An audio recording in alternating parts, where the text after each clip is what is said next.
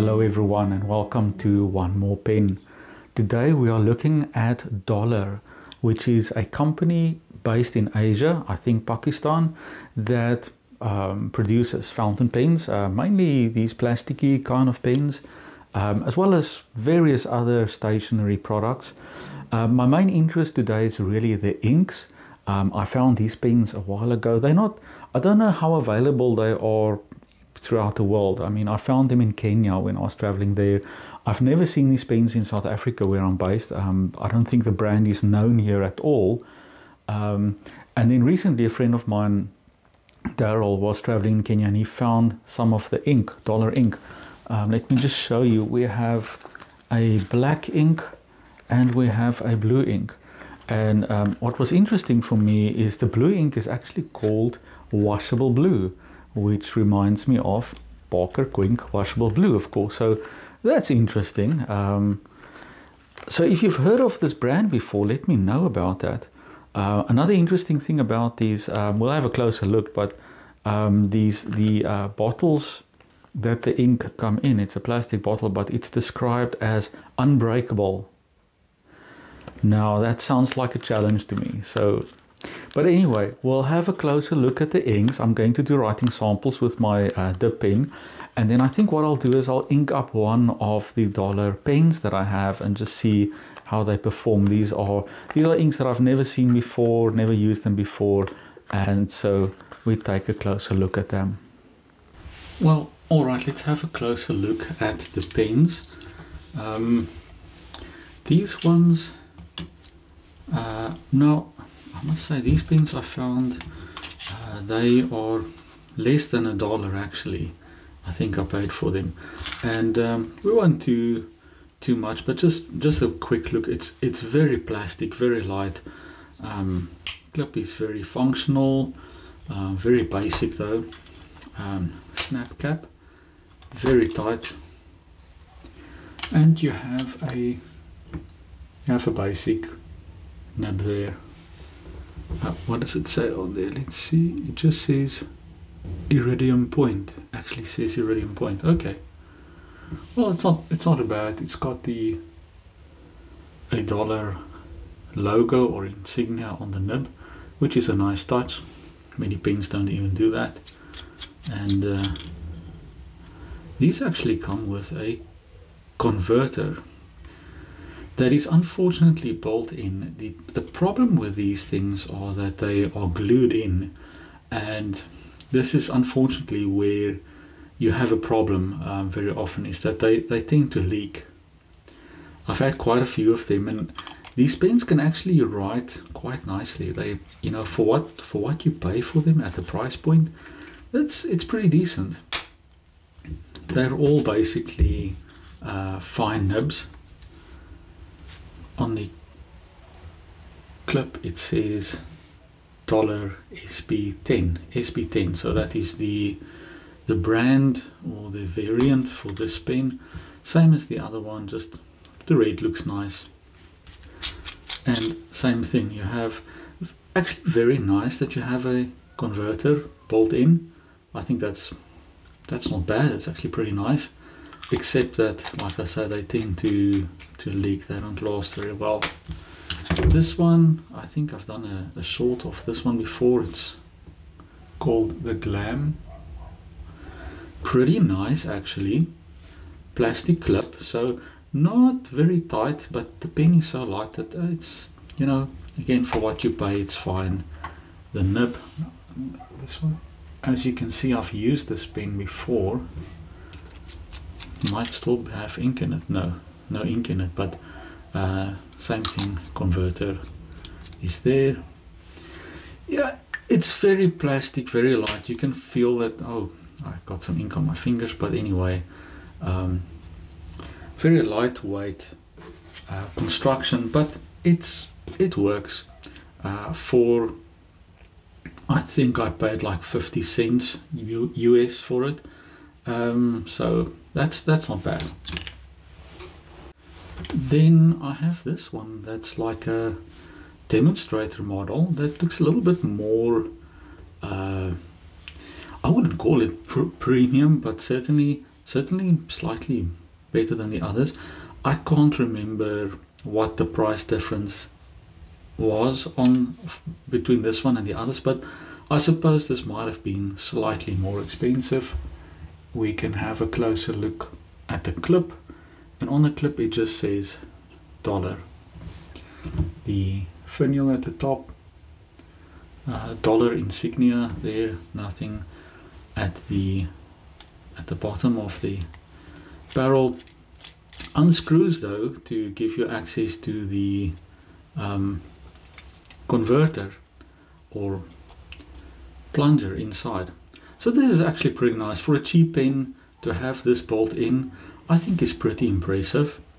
Once again, how well these last, because they are really plastic, I don't know, but again, for the price, it's not bad. Very short section, but quite comfortable to hold, nothing wrong there. And the nib, this would be a fine nib, and it says iridium point, and it's got the dollar insignia there. Very basic, but very functional. I think what I really like about these pens is that this company is making fountain pens available to every person at such a good price point that you know, it's because fountain pens tend to be quite expensive, and it's a sort of an exclusive luxury item, and I like that they are making fountain pens just so accessible to everyone out there. That's really brilliant.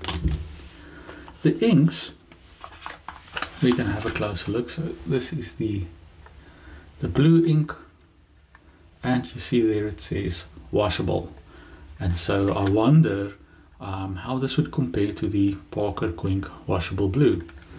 And leak-proof unbreakable plastic bottle. So is that a challenge? I don't think it's a challenge that we will put to the test today, but anyway. So this is the blue ink. It's a 30 ml bottle. Let me open the black ink as well. And in the black we have a 60 ml bottle. So small one and a big one.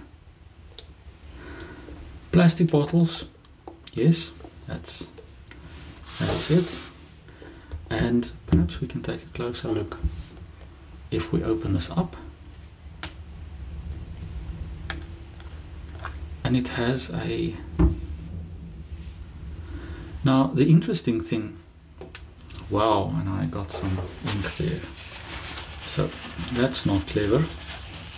Well, just clean it up. It's all part of the game, so I don't know how I managed to do this, but anyway, something I notice immediately about the ink, it has a very distinctive smell to it, and I said to my friend, to me it smells like school. It's something about this ink reminds me of school, and I don't know why, but anyway, that is the one thing that's immediately obvious to me. Okay, so the smell that I was talking about, the distinctive smell of the ink, I figured it out. I have it on my fingers, and I was smelling it, and it reminds me of the smell of ink that you put on these pads that you use for rubber stamps.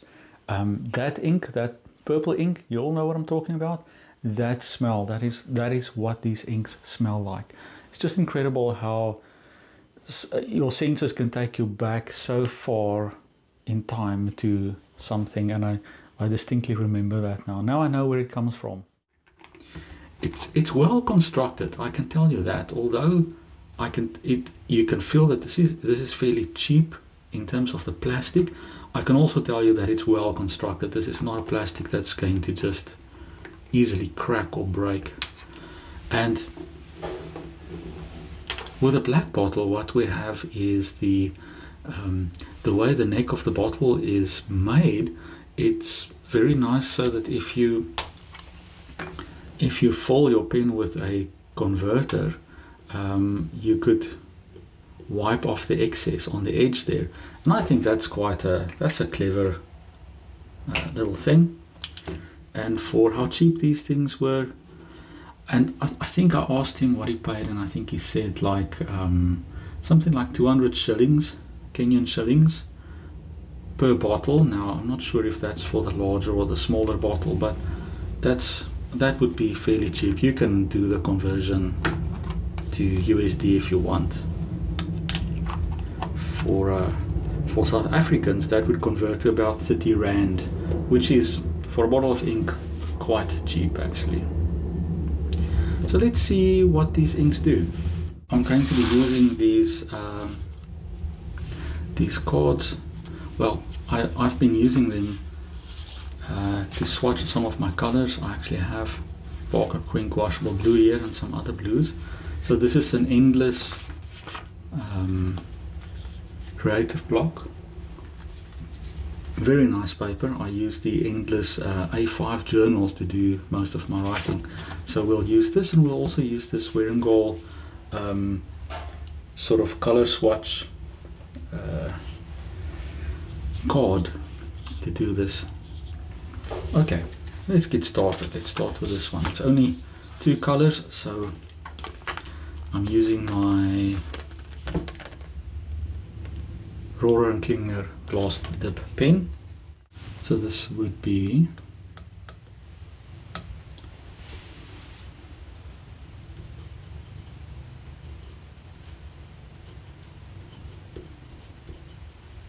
dollar,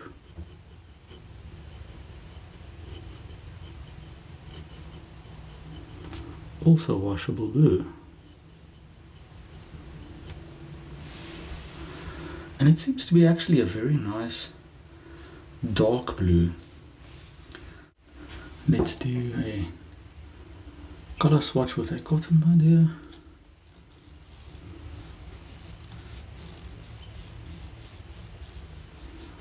Almost a purple shade to it,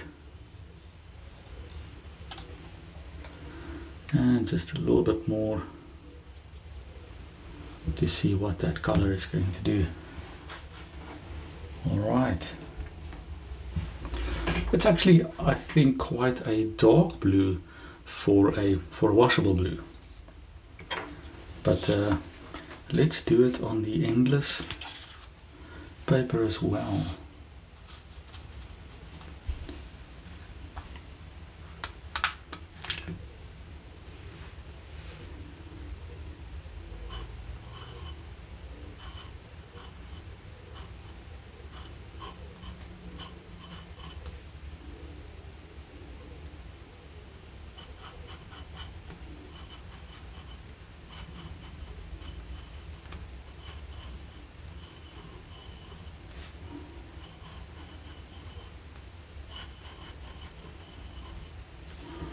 Dollar washable blue.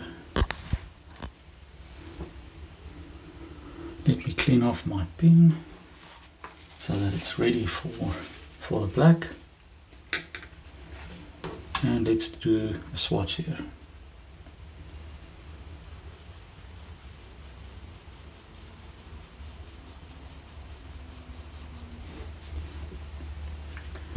Alright, and I think we'll let this one sit to dry for a second while we repeat the process on the Weringall. No, I've done this before.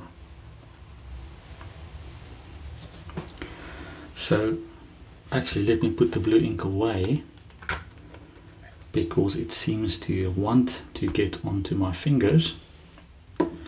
And let's try the black ink. And so the black ink, it just says, what does it say? Dollar ink black. Right, so it's just dollar ink black. Start with a Weringall, so this would just be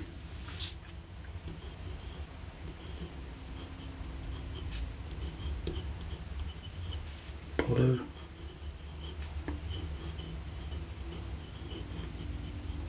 black.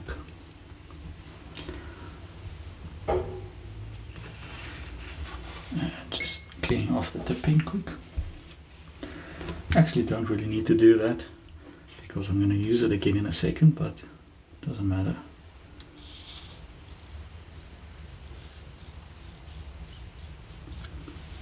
And another pass.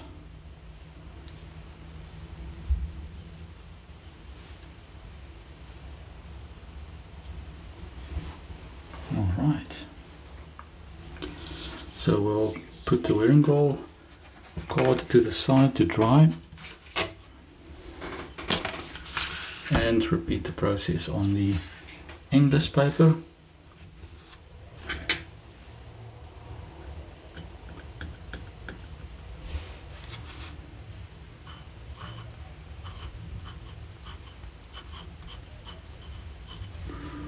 Dollar black.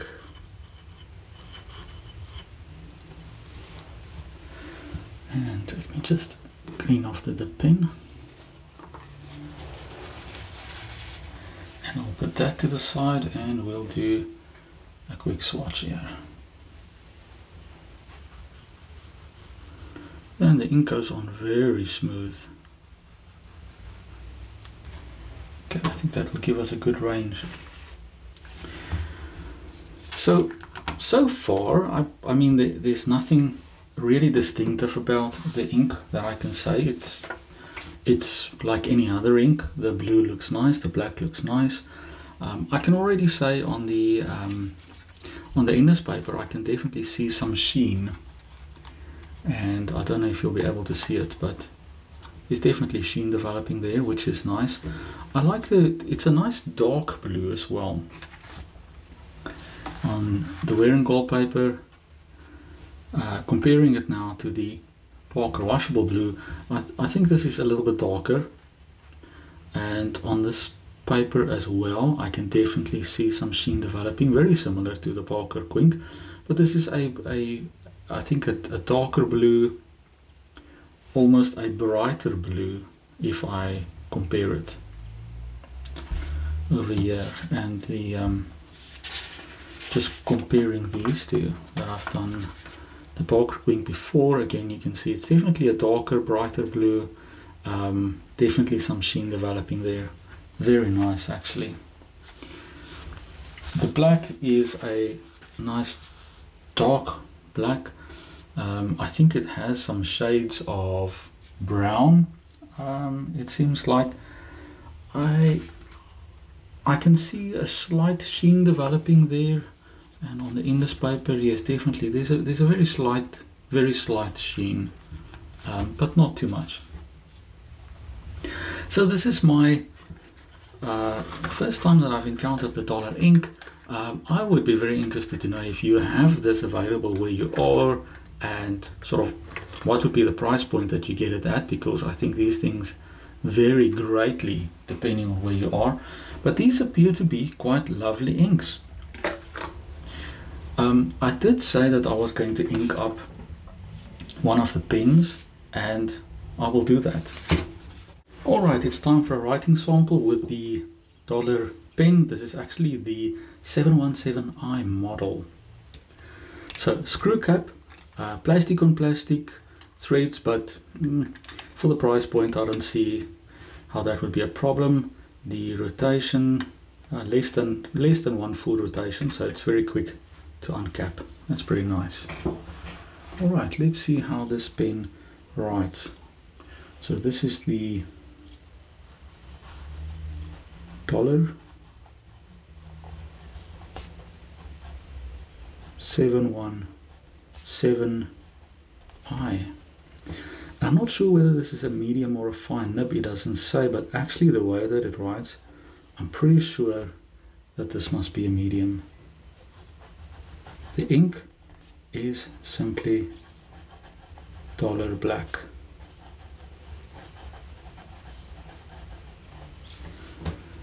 Wetness, yeah, it's actually quite wet. I can feel on the paper when I write, it's very smooth. Line variation, I doubt it very much, but let's just see, and let's put a little bit more pressure. No, there's not any line variation to be had from this nib, which is fine. It's a cheap nib. It's quite hard. It's a hard, short steel nib, but I will tell you that it's very smooth.